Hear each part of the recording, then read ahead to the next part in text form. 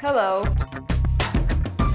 I'm essentially a creator and cooking is a creation process for me. During these episodes, what I will be focusing on is a fusion of Sri Lankan and global cuisine.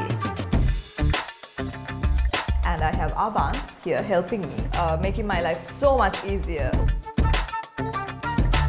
I take so much of pleasure in the amalgamation of different colors, different flavors and different nuances, the smells and the whole sensation of it all.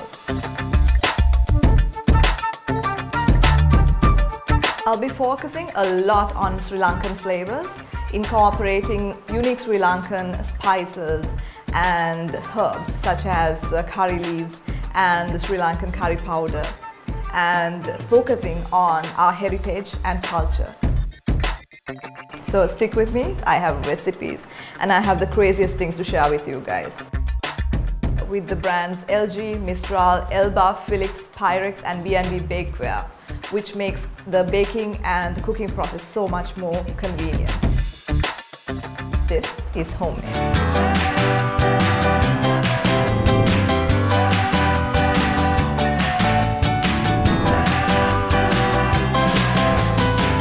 So how many of you buy jars of peanut butter from the supermarket?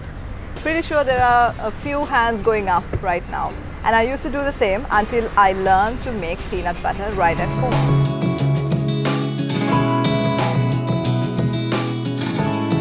And all I needed was my trusty Mistral air fryer and my Abans food processor.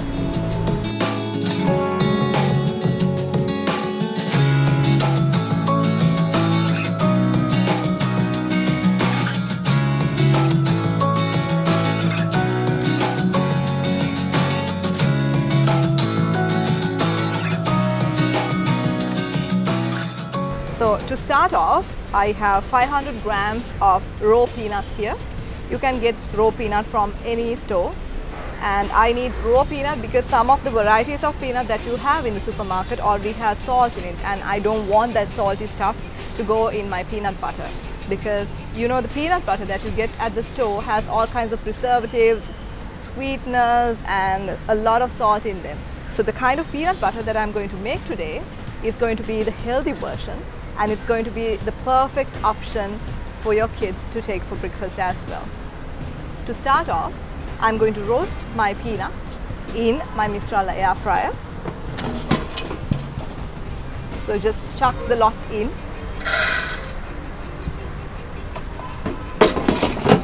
I'm going to need a temperature of around 200 degrees and for about 15 minutes. And now we let it do its trick and we take a break. So my peanuts are done and I've let it cool for a little while, but not quite cold, because I need the peanuts to be sufficiently warm for it to release its natural oils. So let's begin assembling the peanut butter. I need the Abans food processor for that, and it comes with so many blades. If you take these blades, for example, you have different types of blades for slicing, cutting and grating, whatever you name it, and it's very versatile. And it also comes with a grinder and a blender with a filter, which allows you to make your fruit juices here without the pulp. But today the blade that I'm going to use is the chopping blade, which is the all versatile blade that I use for all kinds of cutting and chopping. So let me just take the peanuts out, and I'm just going to straight away put the peanuts into my food processor.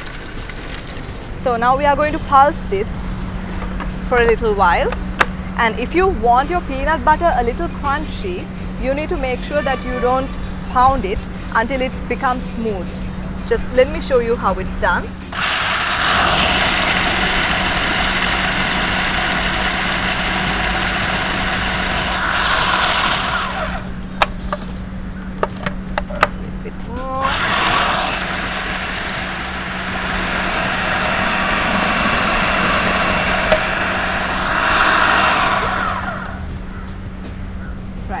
So if you want your peanut butter crunchy, at this stage, you need to take about 2 large spoonfuls of it, if you can see the texture, and keep it aside for later use, because we are going to grind the rest of the peanuts into a smooth pulp.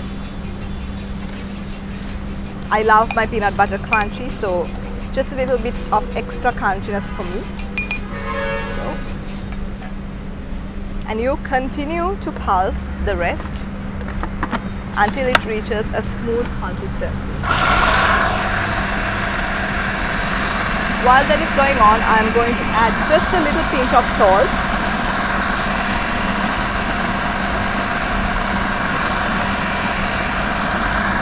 I am going to add honey, about 2 tablespoons of honey. But if you are going for a vegan option, you can use kipple trickle and any kind of sweetener that you want. You can smell the peanuts from here itself, because it's starting to release its natural oils. You are going to add your 2 tablespoons of olive oil into this.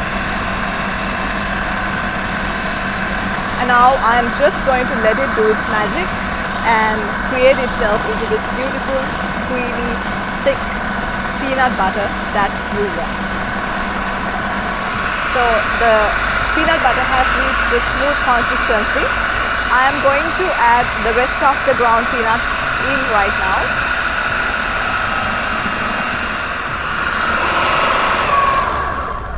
We are done. So this is my peanut butter, and the texture is crunchy because I like my peanut butter crunchy. So let's just take this out.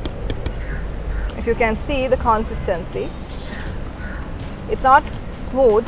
The part of it is smooth, but for most of the part, you still get the crunchy bits that provide that extra bite when you are biting into it. So what I'm now going to do is put it in my jar.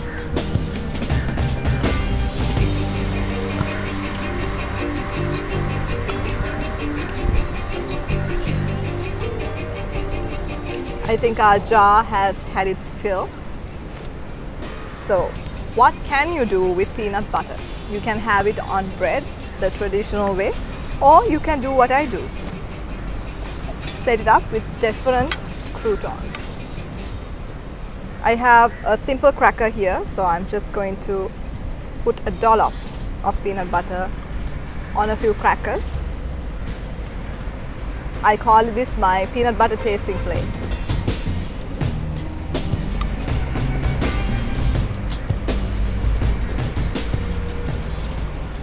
And then you get the carrot sticks. This is a healthy alternative to your regular peanut butter sandwich.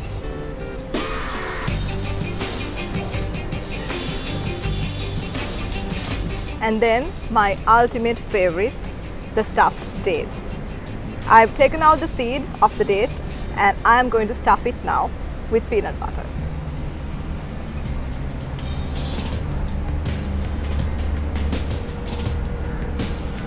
The fact that the peanut butter is crunchy is going to give this date so much of texture and so much of flavor.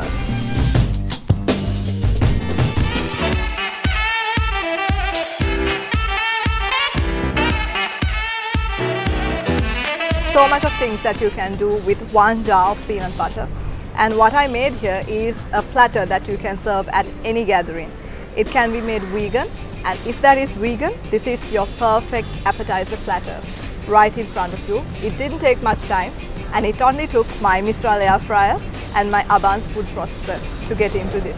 And there's this beautiful nuttiness that comes from the peanuts having been roasted in the Mistral air fryer. And what I love the most about this particular peanut butter is that you get to control the sweetness. And I've added some honey into it, and you get that hit of sweetness with a little bit of saltiness that I've added here. This is a simple dish that I made using the Mistral air fryer and my trusty food processor from Abans.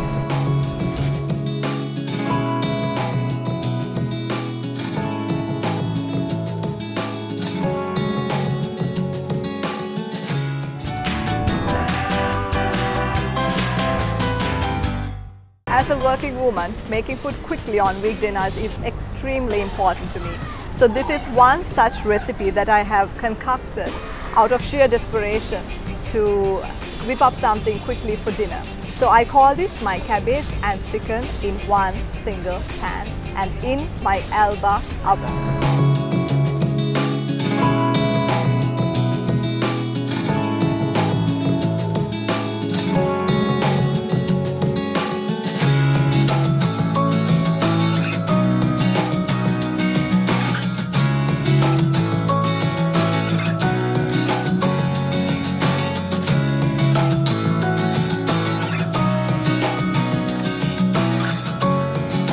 So first we are going to start with the marinade for the chicken. So for that I am going to use my Philips grinder, and I need about 6 cloves of garlic and a bit of ginger and pepper, pinch of salt, 3 tablespoons of soy sauce,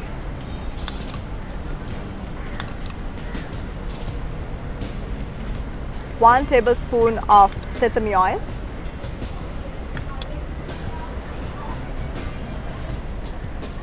and 1/4 cup of coconut oil.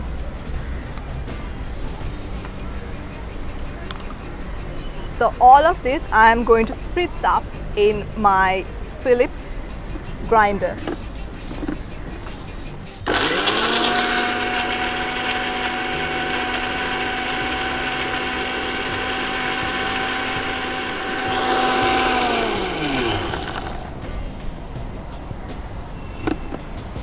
My marinade is now ready. It's a oily divine goodness, so all of this is going into my chicken. I'm going to get right in with my fingers and mix this all in. So I'm going to let this marinate until my oven preheats, and until then I'm going to prep my cabbage. Let me set this aside. Alright, so while the chicken is marinating, I'm going to prep my cabbage. This beautiful head of cabbage, it's organic. So I have soaked it in a bowl of water with vinegar and salt to get rid of all those pollutants. So let me get rid of this right now. So first of all, I'm going to cut off the bottom part of it. And then I'm just going to cut this whole thing into wedges.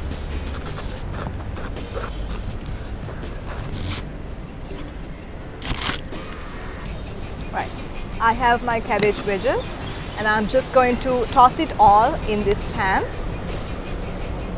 Just roughly break it.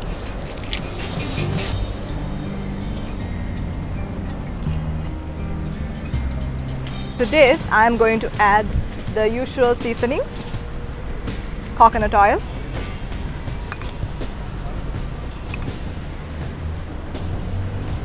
soy sauce, 2 tablespoons,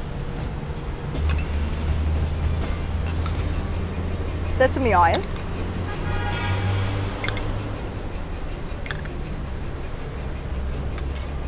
salt, the indispensable salt, and of course pepper.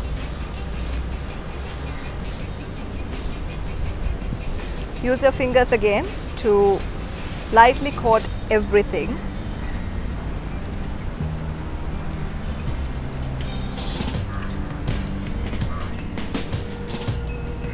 So our chicken has been marinating for about half an hour now, and I am going to lay this chicken on top of the cabbage.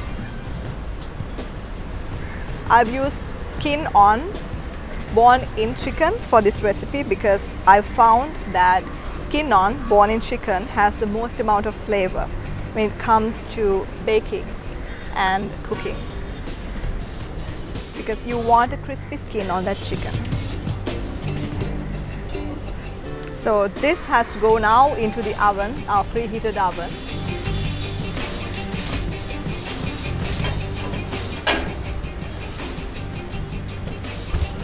(200 degrees). for about 20 minutes, and in the middle you have to turn the chicken so that that beautiful crust gets formed on the underside as well as on the top side.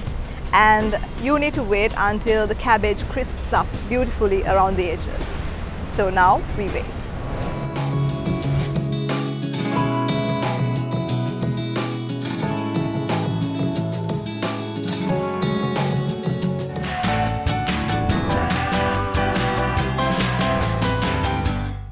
So I think my chicken is ready now. The last time I looked, it had a beautiful crackly skin, and I'm pretty sure that it's cooked right way to the middle. I am hit with that beautiful garlicky flavor, sesame oil and the coconut oil. Look at that. This is what I'm talking about. Good hearty food cooked from the heart. So I will plate this up. I can't wait to dig in. So I'm going to first take some cabbage. I want some charred bits. If you can see this, it's charred at the edges.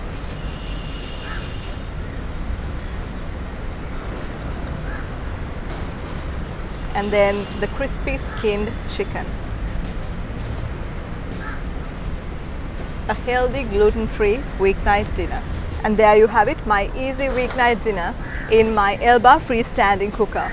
It's so easy that all you have to do is just chop up some cabbage and season some chicken and just pop it all in the oven. And this is something I resort to when I need something healthy.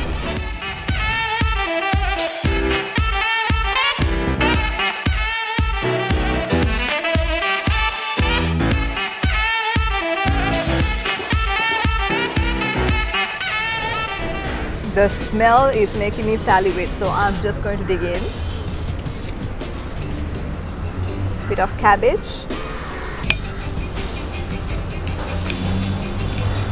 The cabbage is crunchy. It's just about charred, if you can see this.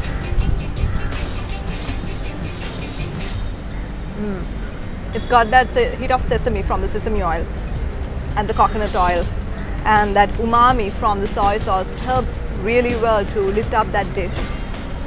Let's try the chicken. If you can see, the skin is very crispy, and I will take a bit from this side.